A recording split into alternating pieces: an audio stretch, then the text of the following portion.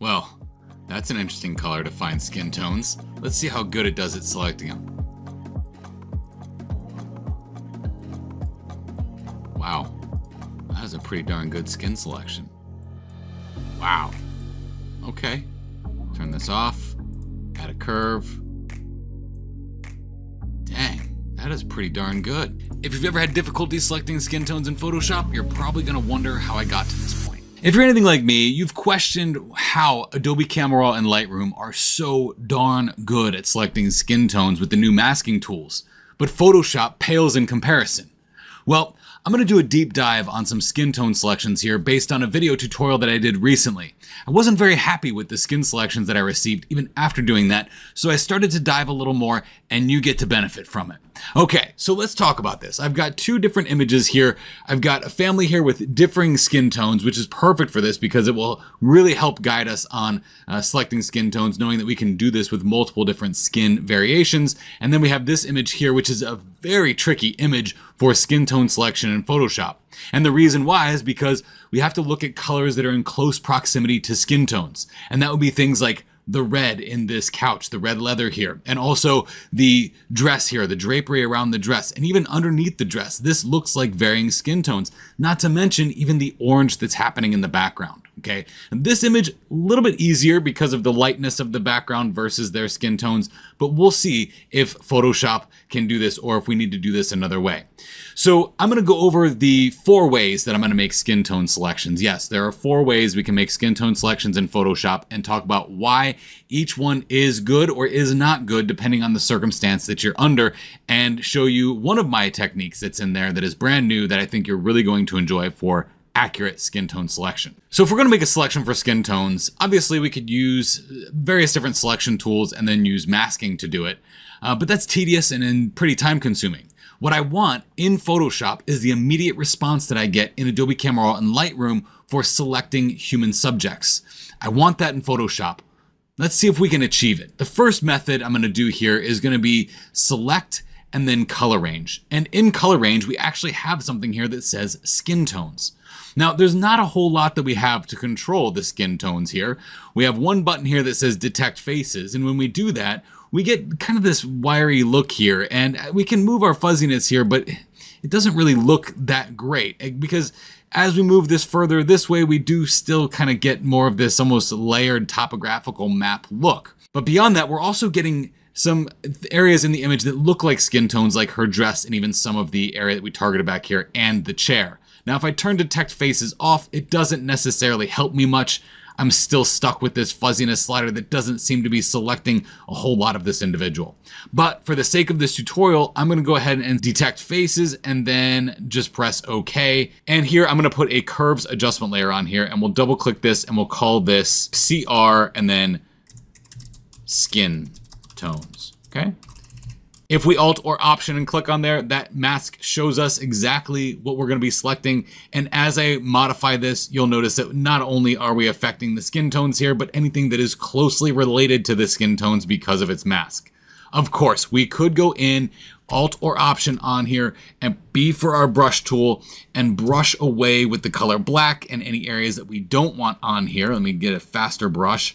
But that, again, is tedious and time consuming and doesn't help us much. Okay, so let's look at another option that we have here. The second option that I have for this is actually also in Select Color Range. So we're going to go to Select, we're going to go to Color Range, and here, instead of skin tones, we're going to go up to sampled colors. Now, when we have this set to sampled colors, if I click on this color on her face, I can also select any localized color clusters or colors that are closely related to that color that was selected. That does a pretty good job of getting her skin tones pretty well, actually. It's a very natural looking mask, especially with the fuzziness up as high as we have it. But if we pull this all the way up to get her skin in there, you'll also notice that we get everything in the image. If we turn localized colors off, it's a little bit better, but we get a more natural approach with the localized color clusters turned on. And what that localized color clusters mean is that on the color wheel, wherever that peach skin tone looks, it's going to select colors that are similar to it. Now, with that area on her face that I probably grabbed, it could very well have been more white. So this can be kind of inaccurate. So I'm going to drop the fuzziness, So I can make multiple sampled colors here. I can bring the fuzziness as far down as I want to. And to get this more accurate, if I press and hold the Shift key, I can click on other areas in her face that are also skin tones here and see if I can get a better selection. Now, it's very difficult, like I said, because now I'm just getting multiple other selections in there that I don't necessarily want for other colors. In the past, this was something that I would just say, okay, I guess I'm stuck with this, and I would select it and then again use some type of masking tool to get rid of that. Okay, so we'll turn localized color clusters off for now and see if this is going to give us a better result. Again, I have to finagle with this back and forth in order to get just the skin tone selected. So I'll press OK, and I'm going to make a new curves adjustment layer for this, and I'm going to call this CR for color range, and we'll call this sampled. Okay. Now there is also another method that I could use inside of Photoshop without going into Adobe Camera Raw or Lightroom, and that is the wonderful object selection tool that we now have here in Photoshop. And with the object selection tool, if you hover over something, yes, you can select the entire object or the entire person here. But you see this mode here? Under this mode, it might be set to rectangle. Let's change this mode to lasso. And when I set it to lasso, instead of just drawing a box around the things that I want, I can actually draw a very specific lasso around the areas in the image that I want. So I want this area right here. I'm just going to draw kind of loosely around her and see what the object selection tool is going to do. Okay, I'm just going to draw this around. It doesn't have to be perfect, but get it as close as you possibly can too. And then once it does its thing, it's selected some of her hair, even though I told it not to select the hair. So if I just want skin tones, I'm going to press Alt or Option, and that will subtract this object here. And this object is going to be her hair. And that should do it. Okay, looks pretty good. So let's go ahead and make a curves adjustment layer, and we will call this OBJ SEL for object selection. Helps if I double click it. Okay. So, of these three methods, which one do we have that is going to make a better selection for skin tones? Well, it looks like right off the bat, it's just going to be the object selection tool. It may not be the most accurate because if we look at this, it's kind of like the hammer approach. There's nothing clean in here. There's nothing feathered for this skin tone like there is in this one, minus the topographical map that we now have on her, or this one where we have this weird pixelated shading. With the most recent advancements in Adobe Camera Raw and Lightroom, we can use Adobe Camera Raw as a filter to make a selection for this individual. So let's go ahead and do that. I'm going to go ahead and press Command or Control J on the background layer here to make a duplicate copy of this background. And then I'm going to go to Filter and go to Camera Raw Filter. Once we are in Adobe Camera Raw as a filter, in order to edit just the individual here, we need to go over to the masking section. And once we do that, you're going to see that this thing where it says people is doing its thing. It's thinking. It's like, okay, I detect that there might be people in here. Let's see what this individual is. So if we click on this individual here, we click on this person here. Let's go ahead and make selections for individual skin areas on this person. It's going to go ahead and do a breakdown here of all the places that we can make a skin tone selection for. We can do that for the facial skin. We can do that for the body skin. Maybe for the eyebrows and possibly for the lips. Here we can't see much of the other stuff, but I probably don't want that anyway. And then after I've made that selection, we can see that we have all of these in one mask. Now I have the option of making 4 separate masks, but I don't want to do that. I'm going to go ahead and press Create. And once I press Create, we can see from within this mask that we have a good selection for this person. And at this point, I can adjust and modify this person right here in Adobe Camera Raw as a filter. I can get that skin tone exactly how I want it using these sliders that are here. And that might be great and fine and well.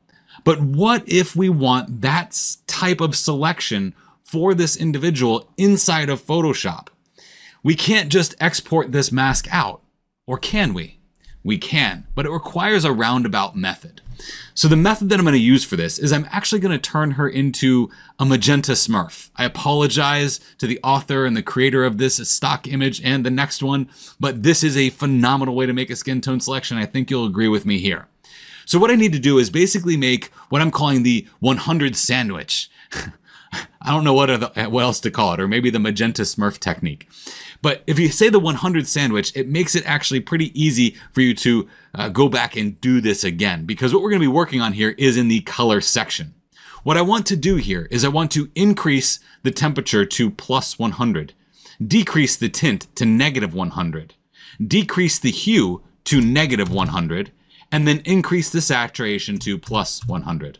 Okay, so now you know why it's called the 100 sandwich, right? Because we have plus 100, that's the bread, the top piece of bread. This is the bottom piece of bread at plus 100. And then the meat in the middle is negative 100. Or whatever, we can call her the magenta smurf. But I think if you go with the 100 sandwich technique, you won't forget it. So now that we have this selection, you might think, Blake, why on earth are you making this poor girl magenta? Well, if we jump into Photoshop, you'll see why. So let's take this poor girl and open her up into Photoshop and see how I'm going to make a selection for her. Okay, so I showed you the other selection techniques before and how they weren't quite the best. And now we have this one here. I made her on her own background layer on purpose so I wouldn't lose any data here. This is a sacrificial layer that I'll end up deleting. So what I'm going to do now is I'm going to go to Select. I'm going to go to Color Range. And this time I'm going to use sampled colors, but I'm going to click right there on her forehead. Now you'll see, because we separated out her skin tone from the skin tone colors that are in her dress by making her magenta, it won't select anything else but that magenta. So as we increase this fuzziness, look at how good that mask is. Oh my gosh. If we push this too far, it's going to start selecting other things that are that magenta color. You might say to yourself, well, Blake, can we just go down here and select magentas? You possibly could, but it's going to give you kind of this faded mask. It's not going to give you that high ratio between light and dark in that mask. So it might not work as quickly as you want. I would recommend doing the sampled color technique. Now, if you want more of her skin tone in there, you can press the Shift key and select more of that skin. But note, if you do, you're going to have to drop the fuzziness here, because as you increase the amount of colors that you're selecting from here, with that fuzziness high, you are increasing how many points are being selected, and you will have to decrease the fuzziness here, okay? So that looks about good. Even though I made multiple selections for it, that's okay. I'll drop it so that I don't get anything from the background in there, and I'll press OK. All right, so now we have a selection here. Let's go ahead and make a curves adjustment layer, and then we can delete that background copy and look at the difference here. If I press Alt or Option and click on the mask, let's go through these masks. This is the color range after doing the Adobe Camera Raw hack. Okay, here is the color range with the sampled colors. Here is the color range with the skin tones. Here is the object selection. This is like a hammer, unfortunately, but look at how beautiful and how natural this skin tone selection is. So when we come in here and we modify this, now we are only modifying her skin tones here and separating them out from everything else in the image. It does require a little bit more work, but it's not that much more work. I'm going to show you now, again, how to do that, but I'm not going to do all the other things first. So I'm going to pop over to this image here. I'm going to duplicate it. So duplicate this background layer by pressing Command or Control J. Now I'm going to go to Filter and then go to Camera Raw Filter. In the Camera Raw filter, all I need to do here, I don't want to do anything in this. I'm not in Adobe Camera Raw, the program in Adobe Camera Raw, the filter, which would happen during my workflow. This is not something I would do at the Camera Raw level. This is something I would do when I'm in Photoshop working on my image and I want to select out those skin tones, because this would still get color range selected because these colors are so close to the skin tone colors on their face. So let me go over to the masking section here. It's going to find multiple people now, not just one person, but all three of the individuals in this image are going to get found. So I'm going to select person number 1, and then I'm going to add person number 2 and person number 3 here. And what do I want from all three of these people? Well, I want their facial skin. I want their body skin if it's showing. That would probably be their necks, okay? I'll take their eyebrows. And then I'm probably going to want their facial hair, because right now this guy's going to be missing a portion of his face that's going to need to be edited. So we'll go with facial hair as well. And we'll also go lips. And this just kind of looks funny. I feel really bad for these individuals. They're a very handsome couple, beautiful couple. But, okay, so now we're going to create that mask. And we don't need to do anything else in here, okay? Nothing else in here. What I need to do is the 100 sandwich. We're going to go plus 100. We're going to go minus 100. We're going to go minus 100 and plus 100. All right, now that we've got them selected, we'll open that up in Photoshop. Now, once this is open in Photoshop, again, this becomes a sacrificial layer. We don't need this after we make the selection for it. So we'll let Photoshop do its magic. It's thinking about it. Cool, thank you. Now we'll go to Select and we'll go to Color Range. And again, we will select based off of the sampled colors here. And depending on how many samples I want to make, or how natural I want this to be. I think that's a pretty darn natural mask. So I'll just go with one with a very high fuzziness. And we can get away with that because we're only selecting things that are the color magenta, which is phenomenal. We'll press OK. And again, we'll make a curves adjustment layer on here. And then we'll delete this. You don't always have to make a curves adjustment layer on here. You can make any adjustment layer. Let's say you want to modify it with a gradient or with selective color or with whatever that might be. You can use whatever you'd like. I'm using a curve because that's typically how I'll modify my tonal values first. And I can also modify colors there using the R, G, and B channels if I need to. But the beauty of this is now I also have this as a mask. So let's say I do a little bit of editing here. I make this a little bit darker, a little bit brighter. Okay, I change this to luminosity so it doesn't change the color of their face. Okay, not bad. And let's say I go into selective color. I want to add this mask to here. All I have to do is click on this mask, press Alt or Option, and move this up while I'm holding Alt or Option, and then let go on that mask. It'll say, do you want to replace this layer mask? Yes. I also have the option to never show that again. I always do because in training, I have to tell you that. But if I were you, I'd probably just turn that off. And now we have that on selective color layer so that we could modify maybe their skin tones a little bit further by adding a little bit more life to them and making them a little bit more vibrant in the color there rather than being kind of washed out and dull. Okay, so just options. Where would I take it this far? Maybe not. Maybe I drop that opacity. I will also say that there is something magical that happens in Adobe Camera Raw and Lightroom with the mask selection. So while it does look like a bad mask while you're in Adobe Camera Raw or Lightroom, when you mess with those sliders, it seems like there's some type of governor in there that is keeping it from going outside the bounds of those masks and making it really natural. What I've found here is that by doing this technique, we do get a natural approach to that mask by shifting the tonal values that we see in that mask with the fuzziness slider. So experiment with it. It's a very interesting technique. But if you noticed at the beginning of this video, when I was talking about the object selection tool, I said that there is a better way that we can make the object selection tool work and kind of make it similar to what we just did in Adobe Camera Raw. You might be thinking, why are you showing us this now, Blake? You just said that this technique is really good. And that's true. But here's what's happened sometimes. I was editing this video at 3 o'clock in the afternoon. I leave at 4 o'clock in the afternoon. As I'm doing the dishes, I don't know why this happens this way. I don't know why I'm telling you the story. Anyway, I'm doing dishes and I'm like, oh, there could be a better way with the object selection tool. So I ran downstairs, I tested it out, was like, oh crap. Now I got to record this into the video. So here you go. How do we make the object selection tool, which has this kind of mask that we said was more of the hammer approach? How do we make this look similar to this? Well, there's many ways to do the same thing inside of Photoshop. The way that I'm going to do it, that's the easiest way, is actually to use my favorite thing, Blend If. Okay, so how are we going to use Blend If for this to make it have this kind of natural skin progression that almost appears as if the mask for this skin is going from the highlights to and transitioning through the midtones into those shadows and tapering off as it gets to the shadows? Well, that's an easy Blend If thing. I'll show you how to do that using my Blend If panel and Blend If alone. So first off, I'm going to use the Blend If panel because it's so easy. All we have to do to make this selection appear better, this is the hammer approach. It's just a big blanket swatch selection for her whole face with no tonal variation. If we want this to have tonal variation in it, we need to remove something from that. So if I take the shadow sliders here and Blend If and move it all the way into the highlights, essentially what we're doing is we're tapering off those shadows as they transition all the way into the midtones and through and into the highlights. Now the mask itself will have no change. But if we press the overlay button here, which allows us to see not just the mask, but also the Blend If settings, you will see that when we turn the overlay on, we have a nice smooth transition, which will make this object selection just as effective as the Adobe Camera Raw hack. Which one's easier, selecting the object or going into Camera Raw and making the selection? That one's pretty much up to you.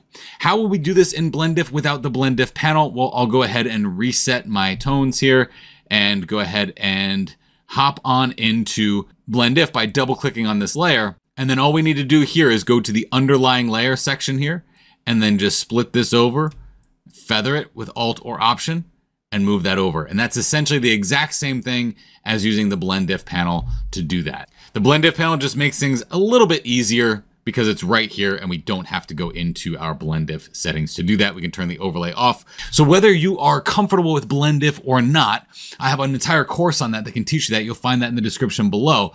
If you're not comfortable with blend diff, feel free to use that Adobe Camera Raw technique. And what's great about that Adobe Camera Raw technique is you can actually use that for any type of Adobe Camera Raw mask that you want to bring into Photoshop to use it, so you can use that technique for multiple things.